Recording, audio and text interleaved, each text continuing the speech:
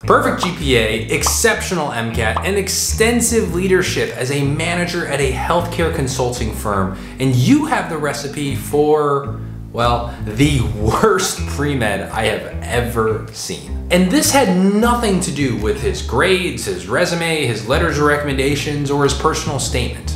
His primary issue was his inability to work in teams, and it was such a rip-roaring red flag that multiple surgeons and residents had commented on it. And you can imagine what it was really said behind closed doors when admissions committees discussed his candidacy. Today, we'll learn exactly what he did to rub everyone the wrong way, the importance of teamwork in modern medicine, and the unwritten rules that one has to know when working in a healthcare setting that I learned after making mistake after mistake after mistake. This is a pre-med student that I met when I was doing an away rotation in orthopedic surgery on the East Coast. We'll call him Jerry. And Jerry had the fantastic opportunity to shadow some of the most elite physicians and surgeons in that program. And there were many things that Jerry did that just drove everyone crazy. For example, Jerry would ask questions at inappropriate times. When we were rounding on patients and seeing what their wounds looked like, Jerry would ask questions in front of the patients themselves. Jerry also flat out told patients the wrong instructions. I think that he wanted to assume a larger responsibility and was sharing instructions on how to deal with wounds and schedule appointments, things that he had never done before in this clinic. And worse yet, when Jerry was in the operating room, he would grab instruments off of the tray and hand them preemptively to the residents and the surgeon, which were all the wrong instruments needed at that time of the operation. These things just drove multiple surgeons and residents crazy. They weren't able to focus during the case, which was not only distracting, but dangerous for the patient on the table. And even after having multiple sessions of constructive criticism to tell Jerry that sometimes less is more, just observing and enjoying and learning through passive observation was enough at his level of training, he did not improve and continued to make the same mistakes again and again and again. And this led to some pretty bad outcomes. He was sent home early on many shadowing occasions. He never earned a letter of recommendation, and every attending and residents that worked with him never wanted to again. This essentially erases his chances at being a medical student at that elite institution. And so we'll talk about some of the unspoken rules that come with being a new member on a team in a hospital. In fact, this is so important that many admissions committee members have said that when they interview pre-med students, one filter that they use is, can I imagine being on call with this person or spending a 12-hour night shift with this person by my side? Having strong letters of recommendations that can speak to how well you work in teams and can speak to your reliability and dependability are a good, convincing way to show medical schools that you passed that test. Perhaps one of the most frustrating things, but true unspoken rules about medicine, is that there exists a hierarchy of training. Pre-meds, medical students, interns, residents, chiefs, fellows, junior attendings, senior attendings, and the chair. There is always one person more senior than you. And even if you feel like you can do the job with your experience and your understanding, sometimes it's not appropriate to go ahead and be proactive. Even if you know the next instrument is a retractor, taking it off the table and giving it to the resident before they asked for it can be seen as being a little bit too proactive. Working in teams is all about understanding the role that you play. And as a pre-med, med student, and even intern, the best thing that you can do is honestly the safest thing for the patient. Sometimes it's taking a step back, doing less, and only acting when someone more senior than you tells you exactly what to do and when to do it. Your responsibilities will naturally grow over time, and you will become more intentional and more proactive with some of the safer things to do that you've done again and again and again.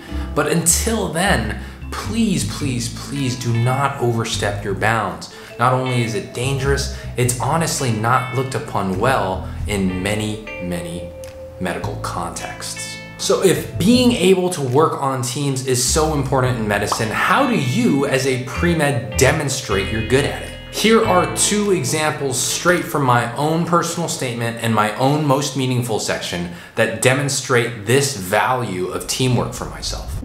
All right, so let's talk about teamwork in this context as the finance director of Vietnamese Community Health. I just want to point your attention to these couple of sentences here. At our last health fair, the average annual income of our 150 patients was $10,000 to $30,000. 37% had no insurance, 48% spoke little to no English, 60% at risk for hypertension, 10% showed diabetic sugar levels.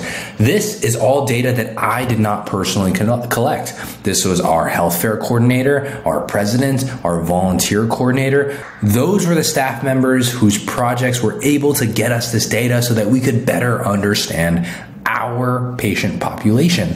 You'll see here what my role was to apply for 12 funding bodies, earning $20,386.08. In addition to that $20,386.08, I tracked how we spent our money so we could understand what it took to service our patient population. Anytime you are working towards a big project or a big goal like Vietnamese Community Health was, you will need to work with many other team members. In this case, our health fair coordinators could not purchase their supplies until we, my co-finance director and I, were able to apply for those funding bodies, able to make a pitch to our funding panels and actually get that money and get that approval in hand so that we could rent the venue, we could buy the cholesterol machines, we could rent the dentists and optometrists and chiropractors and invite all of our speakers and guest physicians who were helping service our community. I was a cog in the overall machine that was Vietnamese Community Health, and this is one example of me working in a team-based environment.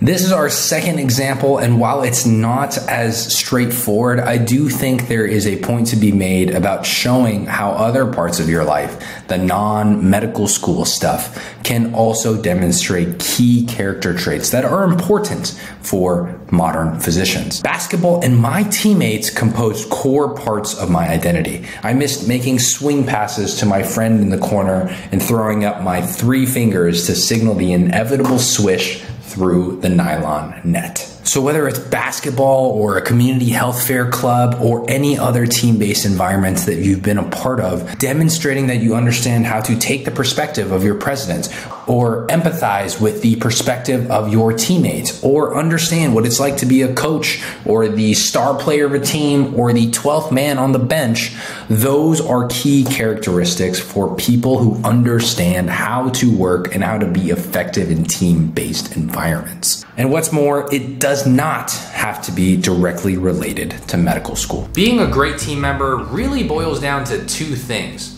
1 is being an excellent team member, and 2 is having the empathy to understand another person's perspective, wants, fears, and desires. That's how the anesthesiologist understands how scared the patient in front of him or her is right before their surgery. And that's how the orthopedic surgery chief resident can readjust the lights, knowing that the attending will need a different view on whatever he or she is operating on. If you can understand someone else's experience better than they can, then you can predict and understand what they will do and what they will need next. And the only way to start developing that muscle is to put yourself in more team-based situations and throw your ego out the door. Be able to take on any role, no matter how small. I am currently an anesthesiology doctor, and in our program, we rotate with the head and neck surgeons, the otolaryngologists. And my role there has nothing to do with anesthesiology, medicine. Really, all I do is update an Excel sheet. And honestly, this Excel sheet can be updated by someone with basic high school computer skills. For many people, that abrupt sink down to the bottom of the totem pole feels terrible.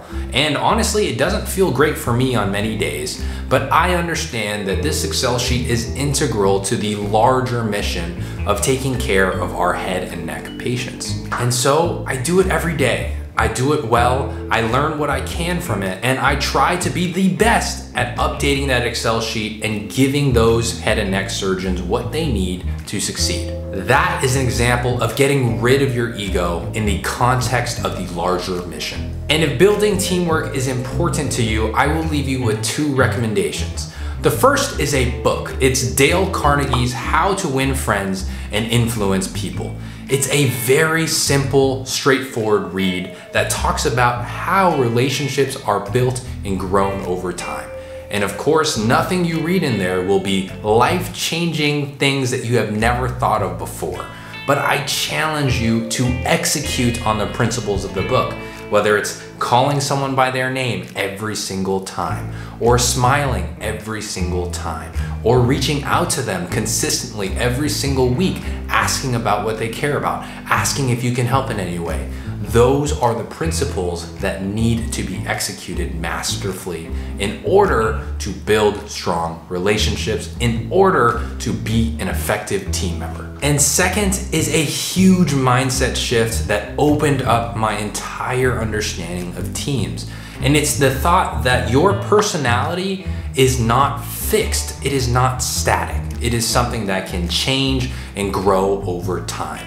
Just like organic chemistry or the weight room, these are things that you can work at every single day of your life to improve, better, and change. If you can separate yourself from the label of introvert or extrovert, or the thought that you're just born naturally socially awkward, then you can start focusing on doing the small things, the names, the smiles, the eye contact, that really can change your personality and how other people see you in this world.